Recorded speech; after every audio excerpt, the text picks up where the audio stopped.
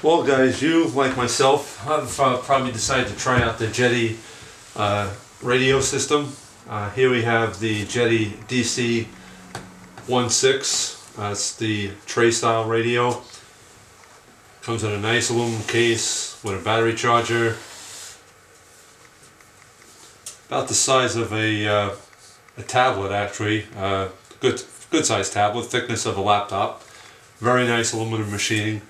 I'm going to get into in a little bit. We're going to take the back cover off, and I opted for the 3-position switch on the left hand throttle rudder stick. This is for heli application naturally.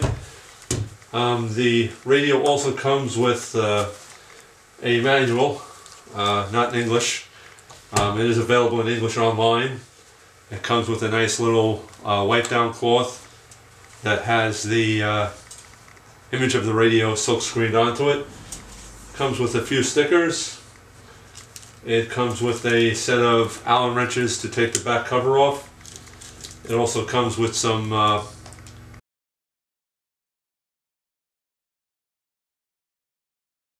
and comes with a binding plug as well. I'm gonna cut away right now, and when we come back I'll have the back cover off and we'll go over the installation of the 3-position switch, which right now I have mounted the switch body. Switch body has been mounted to the stick. The switch has been removed from the stick itself, and we'll go for installation down through the stick, out through the back gimbal, and solder it onto the board as per the online instructions. Okay guys, here we have the radio. Back cover's off. It's fairly simple. 10 screws. Allen, the small Allen key that's included in with the radio bag. 3 top, 3 bottom, 2 sides. Battery back cover comes off. Save the foam blocks that come in the transmitter case for shipping. They have cutouts, they fit the gimbals when you flip it over. It makes for a somewhat nice work stand. Anyway, here we have the switch. It has 3 wires on it, a red, a yellowish orange wire, and a black. One side of the switch has a little metal dot that faces a retaining set screw that's in the switch body. You take the original switch knob that's on there off and replace it with the 3-position switch. And I snaked the wires down, basically twisted the 3 wires together real tight on the end, and then you're able to pull it down the center of the stick shaft, insert the switch into the handle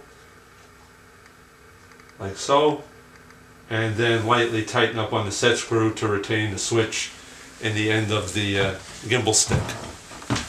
Note guys, when you do put the switch assembly on the gimbal stick, the set screw on the side, at least on my switch assembly, when the set screw is facing across the radio, that will give you switch operation up, middle, and down. If you have the set screw facing top or bottom, the switch operation will be side to side. Okay guys, here we have the 3 wires pulled up through the gimbal stick. Now we're going to have to thread the wires through the gimbal bearing core, come up on the other side of this circuit board, come up through the ball bearing core, or the core of the shaft, and then there's 3 solder terminals on this circuit board. I'll try to take a close-up still of that for you, but basically just solder the wires onto those 3 terminals. What I was able to do to get the wires through the gimbal shaft was to stand the radio up on end, and if you hold the rudder stick to what would be left rudder, it will deflect the gimbal plate out of the way a little bit. I took 1 wire, I picked a black wire, and with a pair of needle nose pliers, you're able to feed the wire through the hollow core of the gimbal shaft till it comes out the other side. I pulled a little bit of that 1 wire out, and I tied a piece of sewing thread. You could use dental floss as well, but a small fine thread to the black wire, pulled the black wire back through the shaft.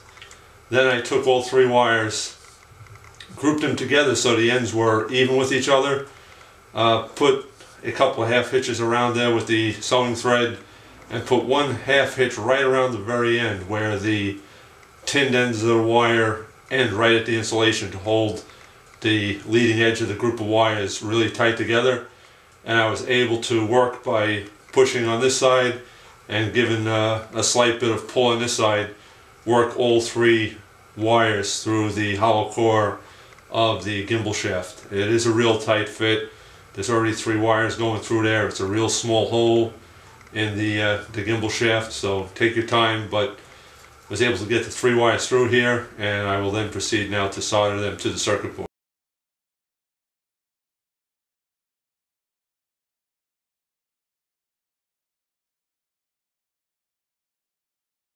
I have the 3 wires soldered to the circuit board for the left stick mounted switch, or I decided to put it on the left hand side. You can put it on the right. And the diagram on the PDF instructions is not in color, but based on the shading, black goes on to brown, red went on with the red, and then the yellow matches up with like an orange yellow on the right hand side, so it would be black, red, yellow. And here's your solder connections if you decide to put a push button switch or a 3-position switch on the cyclic stick on the right hand side. As far as adjustments go, on the left hand collective or throttle and rudder switch, you have this screw on the inside is the ratchet tension adjustment. Basically out of the box, the throttle stick or collective stick comes in airplane mode. It's got a ratcheting detent. If you back this screw out a little bit, the ratchet totally releases, and the screw right next to it in the middle is your tension for friction on your throttle or vertical movement of the left hand gimbal.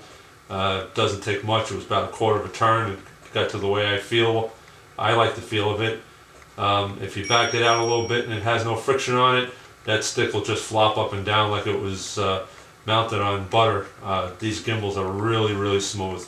Something I like about the radio. Battery connection down here, I disconnected when I was doing any work in the radio. Switches, I decided to move the top rightmost switch and the top leftmost switch.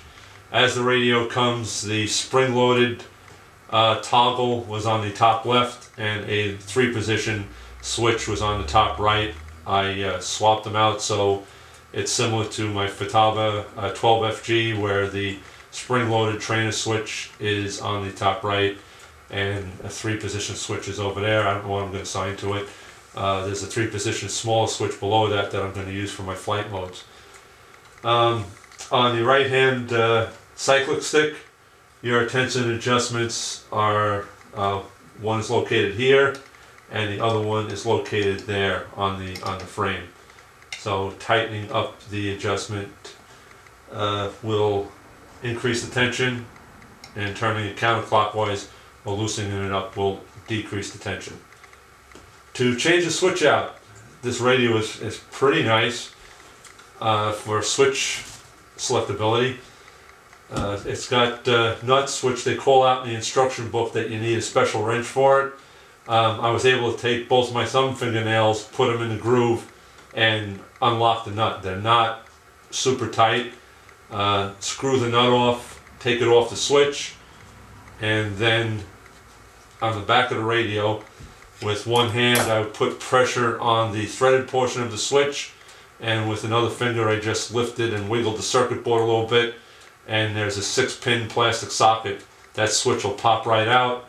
Same on the other side, swap them around, pop them in, put the nuts back on, and you're done.